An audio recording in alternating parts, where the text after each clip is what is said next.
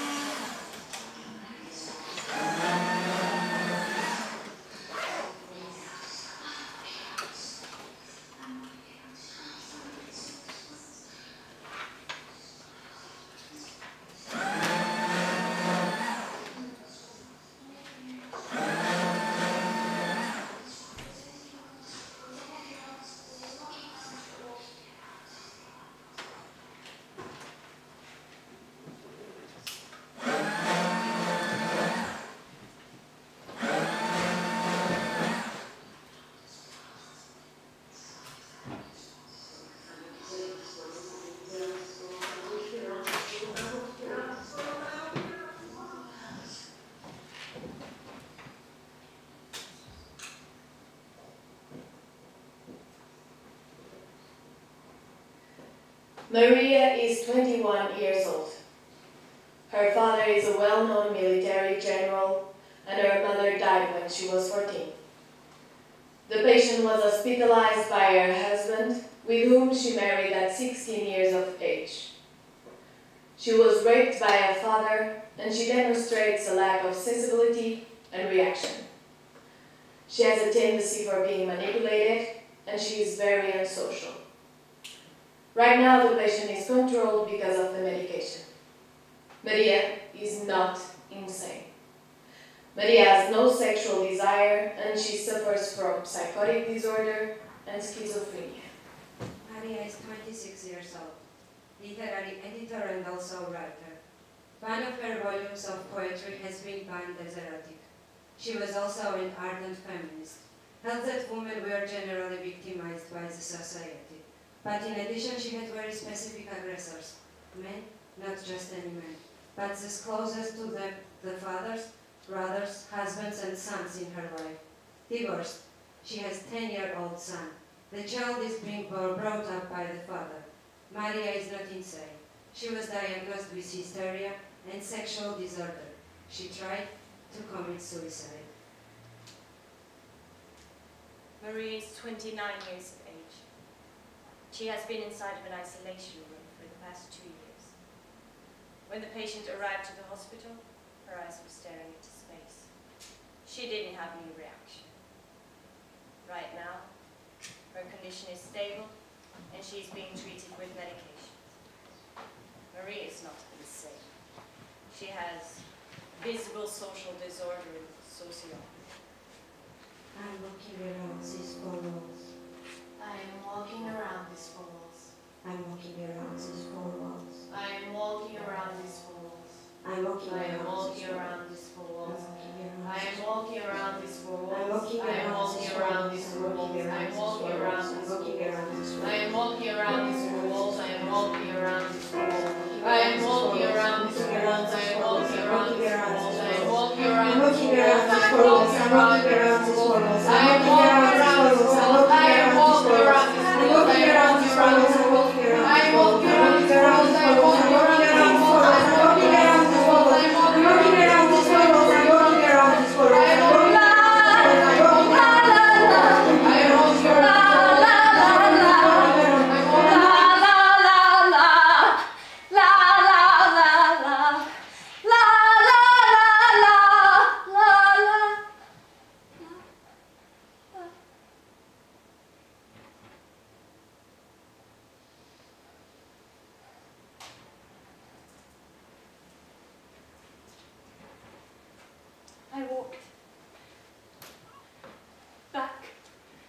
forth between those four walls with lumps of saltpeter, big, dark, brown stains, dragging my feet on the flagstones. I walked endlessly, back and forth across that floor, and even crawled over it on my hands and knees. My not lifting my feet was due partly to exhaustion, but even more than that, to the fact that it was an unnecessary effort when I knew every last inch of that floor by heart.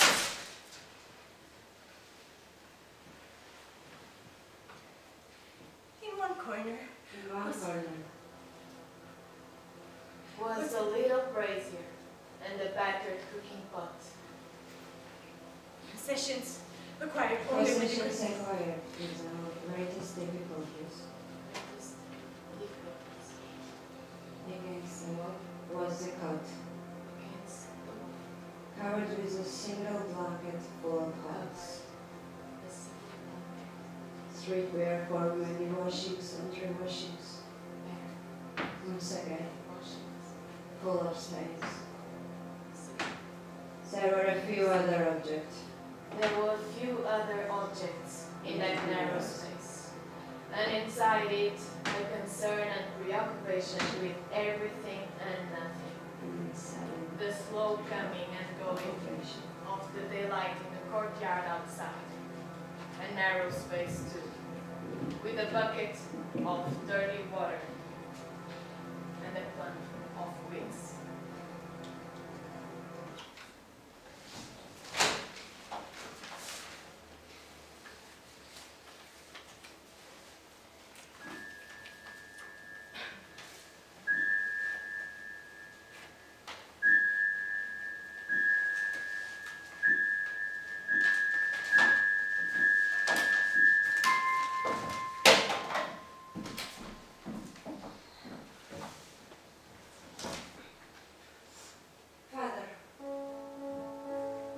You know very well that I'm never going to come home again.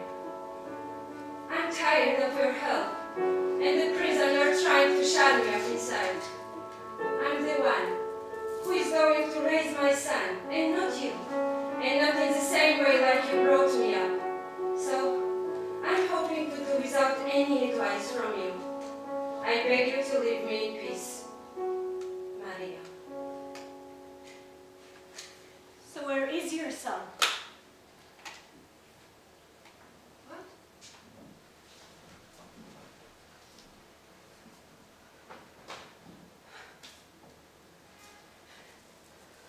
Where is your son?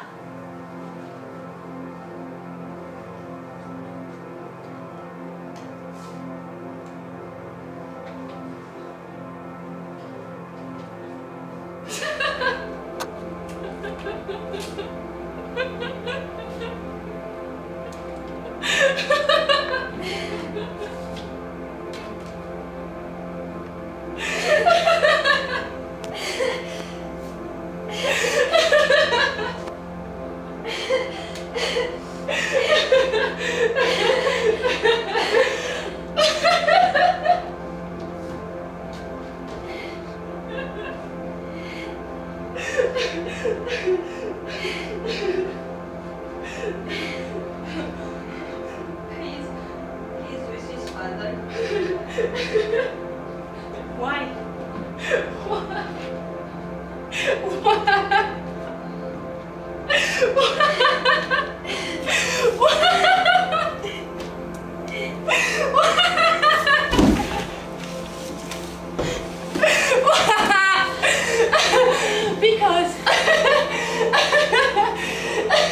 Because he has crazy mother.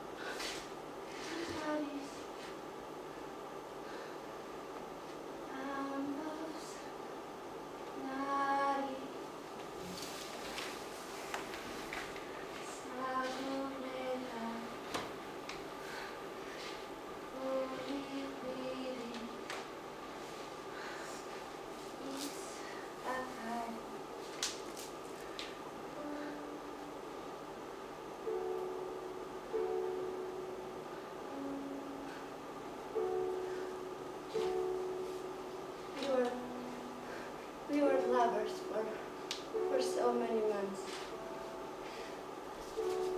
taking our pleasure in a bed to the point of madness,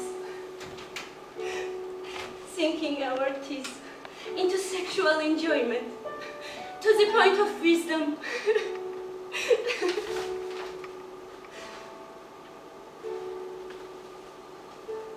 We are still lovers. Even now we have gone our separate ways, and will remain as far as long we both care to. We are lovers because of the freedom that we were enjoying when we were together. We are lovers because of the happiness that each of us find in others' body.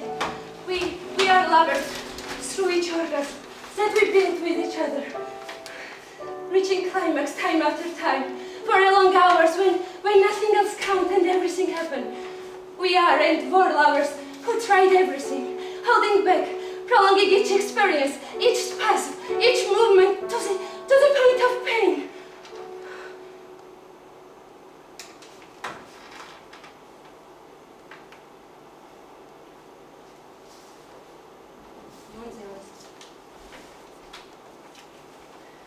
He may not be as aware of this as I am.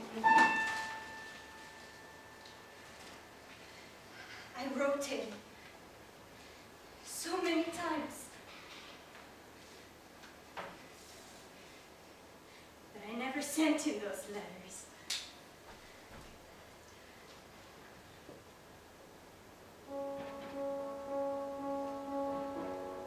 I leave my room as little as possible. This room, in which you've come to see me so many times.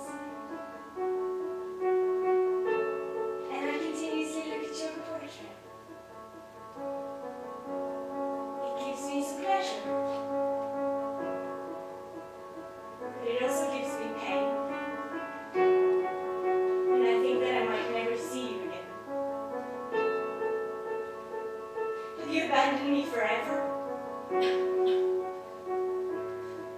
I'm in despair. Your poor Maria can write no more.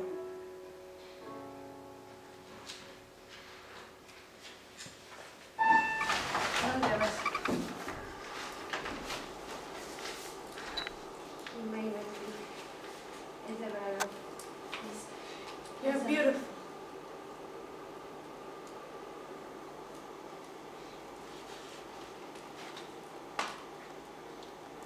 He told me you're beautiful.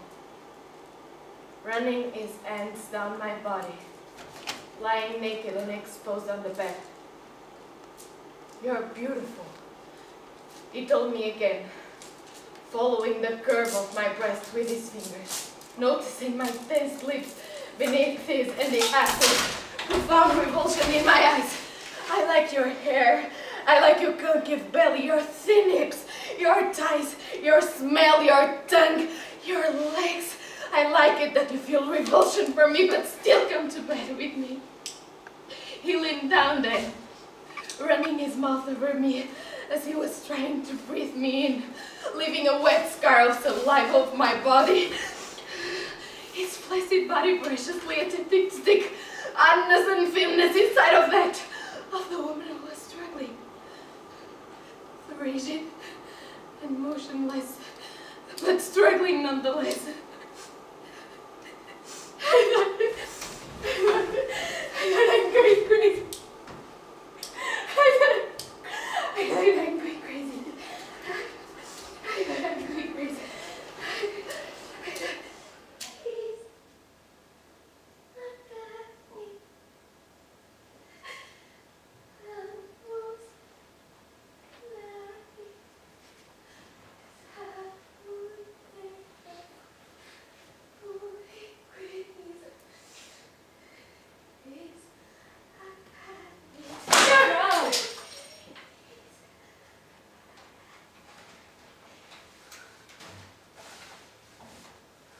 Stop crying.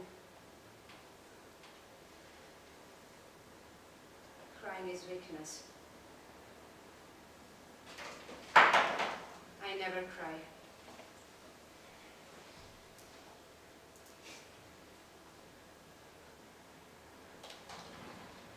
I don't know what it means to cry.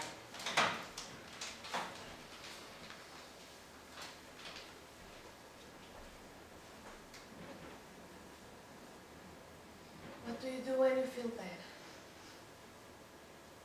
Sad?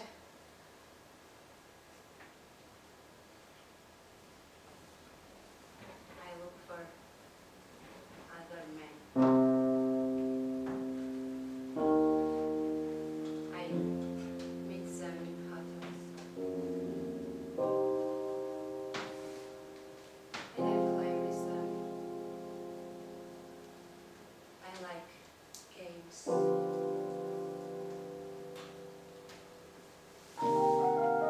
I like to play with them. I search in their bodies, their vulnerabilities, and their weaknesses. In that moment, men are not strong.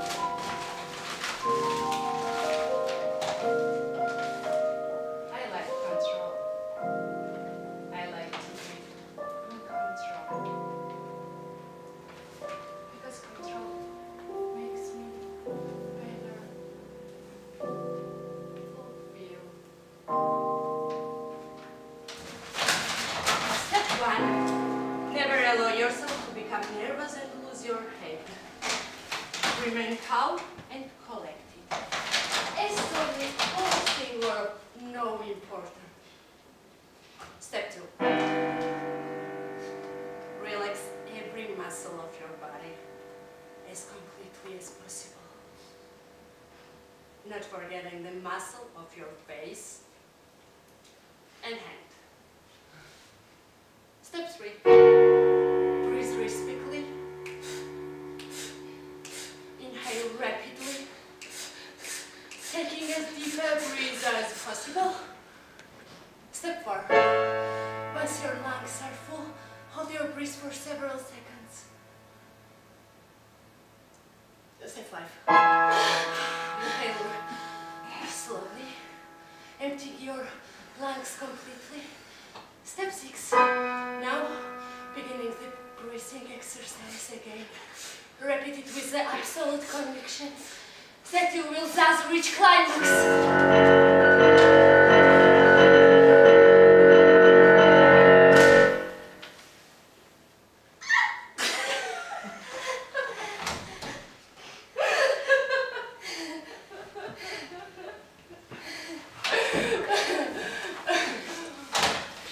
Have you ever tried this?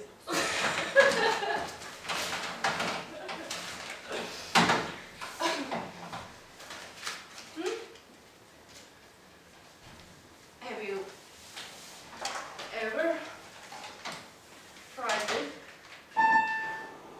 I remember it. I burn my breasts and thighs. I caress his penis. How it grows harder and larger in my hand. And little by little, it seeks out the warmth of my orgasm as I drink in his with his bitter, acid taste. Then, he moves lower down, lower and lower, and begins to enter me. Big, burning hot, and still erect. But I come immediately as I add to himself, I come myself in him.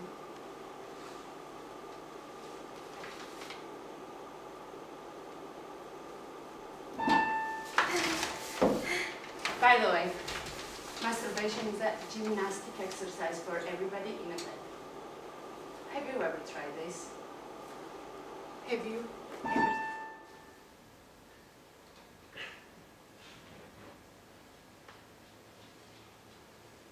That's why sometimes words are unnecessary.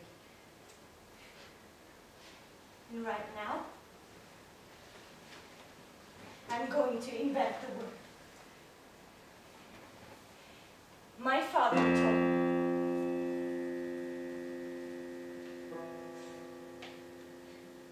My father told me.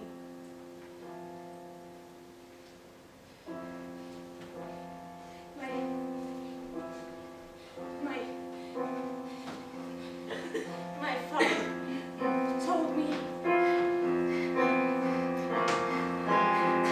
My father told me duties. But I didn't have any duties. I was free inside my own prison. And that's why sometimes words confuses me. I never say anything. Words are made up of letters. And you only hear them as words in your own head.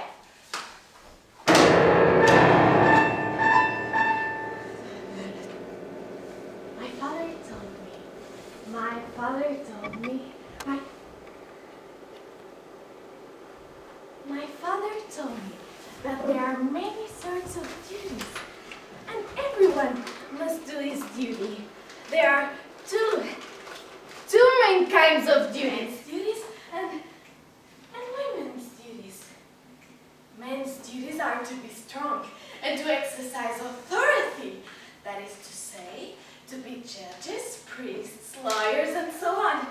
And even Jesus Christ was a man, and God chose to have a son. And my father told me that even God chose to have a son, and not a daughter.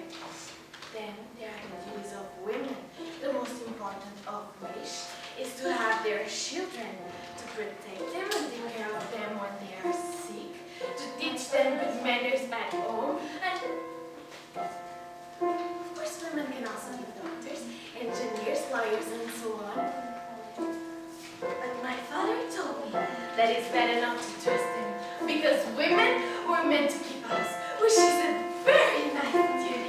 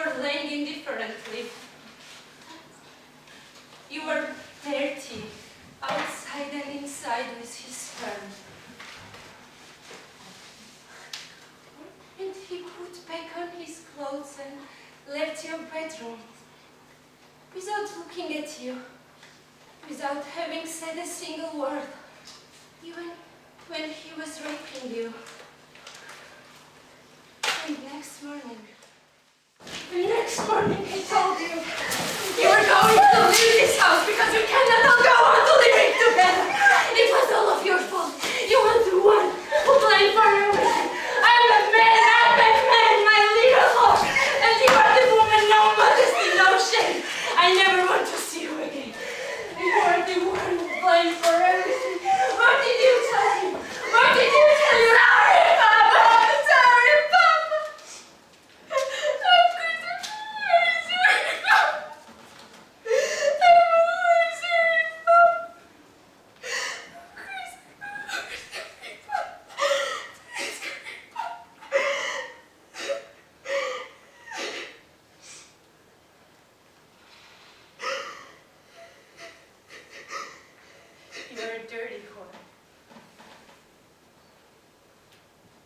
your mother told you as she walked to the front door.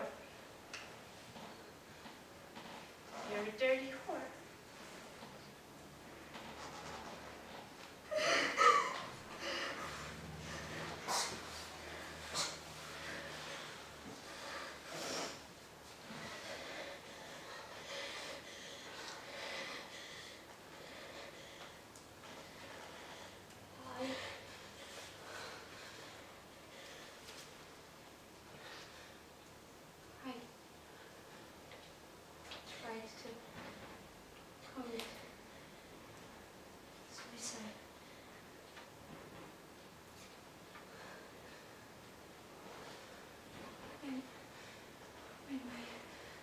My precious baby take away from me.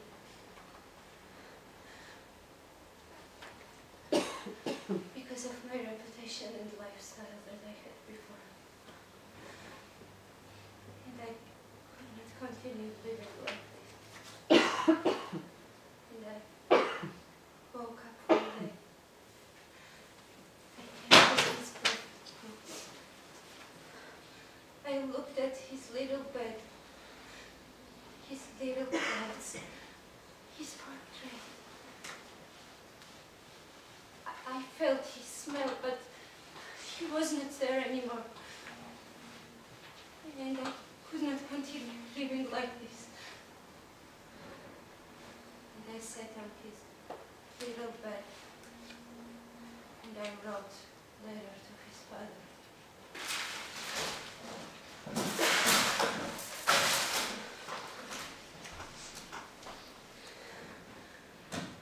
My love, I'm not yours anymore. You trapped me and disgusted me. Close your eyes to the truth.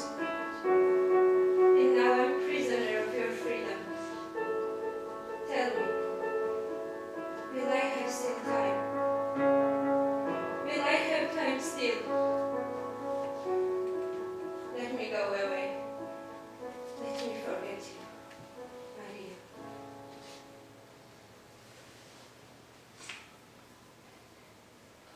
In that moment, I wrote my baby. My little love,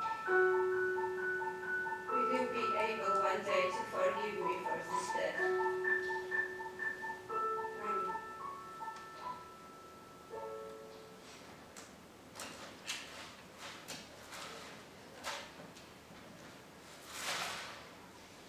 I called revolver.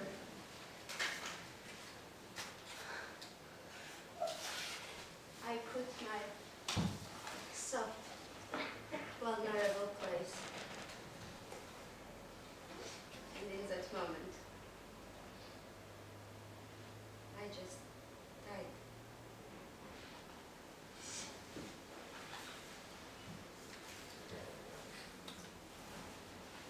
I know that feeling.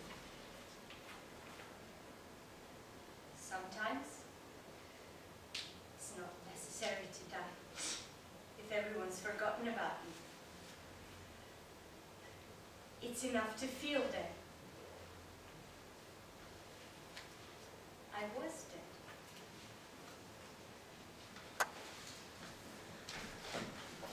How can death be easier than love?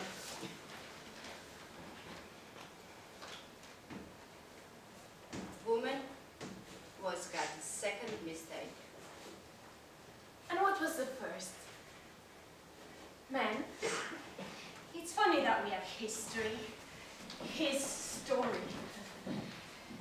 It's time to write a new story. Her story.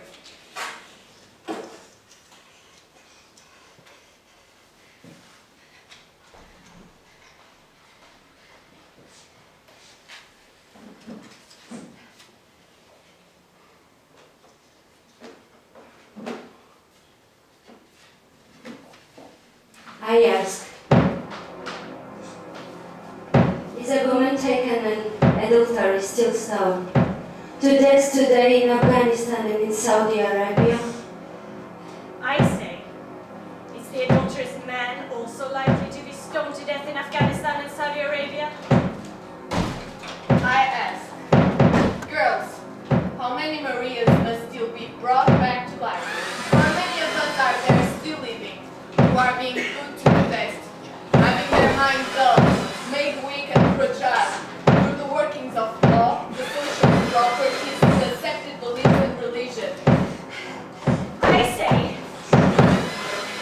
let us refuse to be taken in by offers of help from males. We do not need men's help. Or, to be more precise, we do not accept this Christmas present in pretty gift wrapping, concealing a bomb that is sure to explode in our hands. If we are the ones who want something, we should be the ones to demand it. I ask. Isn't it time came to share with each other? For example, the truths that we know about our pleasures in bed. For strictly denounced the right men are playing on us. By turning the vaginal orgasm into a miss. By pinning the label of frigidity on women who complain that they don't reach climax through simple intercourse. Once again, by falling the trap of frigidity men have sex. Women unfortunately become menstruate. He's inferior. Will we continue to remain silent? I ask, if not offered no other alternatives, they must fight war against an entire social system that we reject in total, that are forced to destroy everything, including our own homes if necessary. Who will retreat? Love is the trap, the barbed wire fence, the focal point of progression of women in a sexist world. What is love but fear of fear? I say, let's refuse to be taken in by the present of males. There will be those who, despite everything, will denounce this reactionary battle that will be joined along the long, exhausting path. That the woman will be forced to travel alone with meager weapons at her disposal. And there will be those who will raise a great outcry when keen knives and sharp lances will be brandished on every hand. And names like stones will be thrown at us. But whores or lesbians, who cares what they call us, as long as the battle is fought and not lost? I ask, is there possibly any reason for a woman to still trust men, to still trust her liberation, if she continues to accept what has been offered her, role of companion and helpmate, in another world, dependent role and domestic role in the world, coupled with the obligation to produce children and wash their diapers, to accept men he will help to her, to using her perform the worst paid and last interesting task that he himself refuses to perform. Enough! It's time to cry out. Enough! Enough? Yes, enough.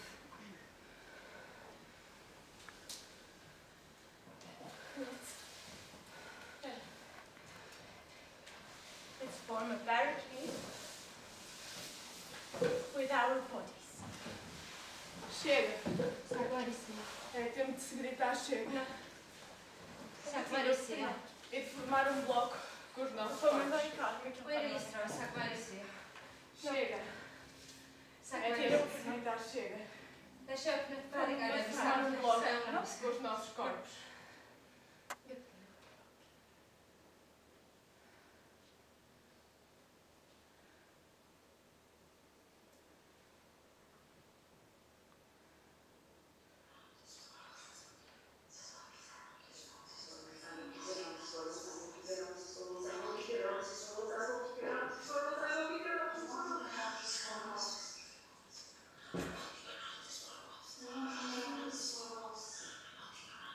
Patient number 1972, Maria A. Her father is a well-known military general, and her mother died when she was 14. She got married at 16 years of age. She was raped by her father and demonstrates a lack of sensibility and reaction. She was a literary editor and also writer.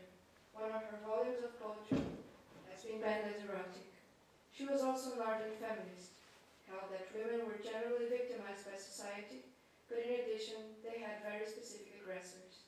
Men, not just any men, but those closest to them, the fathers, brothers, husbands, and sons in their lives. Divorced, she has a 13-year-old son.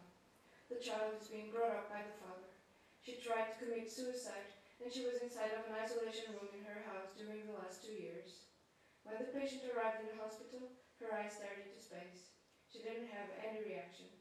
Right now, her condition is stable, and she is being treated with medication.